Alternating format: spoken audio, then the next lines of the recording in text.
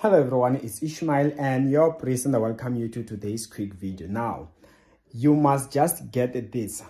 The unusual people asking about you. This is common. You're going to experience this for the rest of your life. So, but once they are unusual, and unusual, I mean people who you know you're not so close, they didn't have to ask you. And what could it be? You get what I'm saying? Once they start to ask about things in your life, things that are seemingly new, just know that something is fishy. Be careful. Keep your things and your life private. I leave this here. I pray for you in Jesus' name. Amen. My details are in the comment section below. See you next time.